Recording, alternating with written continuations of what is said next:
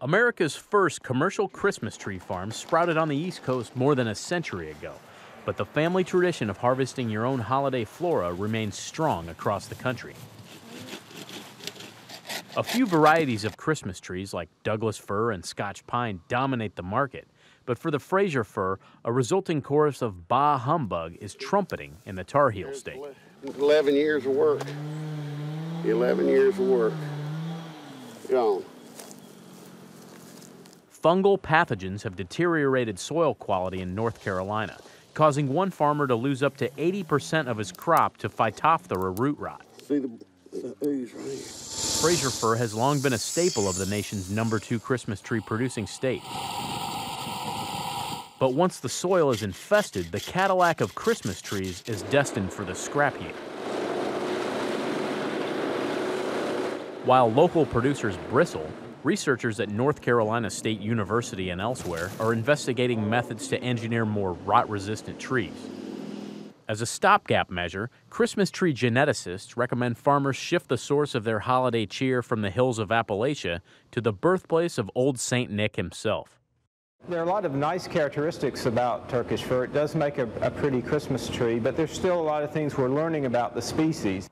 According to the most recent agricultural census, North Carolina harvested more than 3 million Christmas trees in 2007. But the nation's industry leader, Oregon, chopped down more than twice that amount in the same time period. And while the Beaver State produces a slightly different type of tree than that of the Appalachians, experiments with Turkish fir date back 30 years in Oregon. Phytophthora is seen as a threat to several classes of evergreens. The heralded variation could be the savior of many a woeful Carolinian, but the tree comes with its own set of drawbacks. Turkish fir tends to bud out earlier, making it susceptible to late frosts. And it suits the palate of a certain woodland creature whose population has exploded across the nation in recent years: deer. They'll walk by Fraser fir to snack on the Turkish fir. But farmers like Jeff Pollard have decided to roll the dice on the alternative conifer. Good needle retention, good strong limbs, soft, a good aroma. It doesn't smell as good as a Fraser fir, though, I'll tell you that, but it's close. While awaiting root rot-resistant solutions like genetically modified Fraser fir, close may be good enough to ensure a Merry Christmas in North Carolina. Meanwhile, growers in Midwestern states have their own set of hurdles cultivating the renowned Tannenbaum. We need timely rains like fellows with corn and soybeans. During the drought of 2012, Walnut Ridge Farm lost 80% of its Christmas trees near Indianola, Iowa. Those disastrous circumstances were documented by Iowa State University, which is conducting a 5-year examination on fertilizer rates and application timing for Canaan and Fraser firs. And while root rot hasn't ruined the rich soil of the Hawkeye State, the buck definitely stops here. This time of year, early part of the winter, it's buck rub. They take their antlers and just break the branches out of the tree, strip all the branches off the tree, basically marking their territory and just wanting to be ornery, I think, is part of it. While the Iowa deer herd has declined in recent years, the State Department of Natural Resources reports hunters have harvested over 50,000 deer this year alone. And as males mature, they employ some distinguishing methods to make their presence known.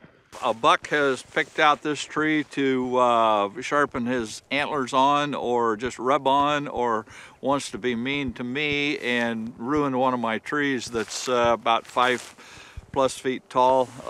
He's just taken his antlers and scraped and rubbed on the tree. This tree will never make a Christmas tree.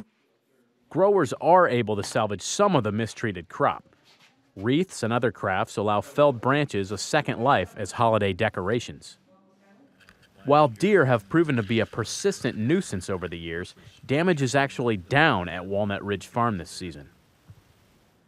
Owner Gary Harmon attributes the reprieve to the crop rotation in adjacent fields he rents out to local farmers. This year's soybeans didn't appear to whet the appetites of deer like grains. They like corn better than soybeans. They move to where the cornfields are. The Iowa DNR does offer limited assistance to farmers dealing with these kinds of pests, but Walnut Ridge has taken a more proactive approach. Folks need to solve their own problem. You don't need the DNR, you just need hunters that can do what they need to do and eliminate the population. For Market to Market, I'm Josh Bittner.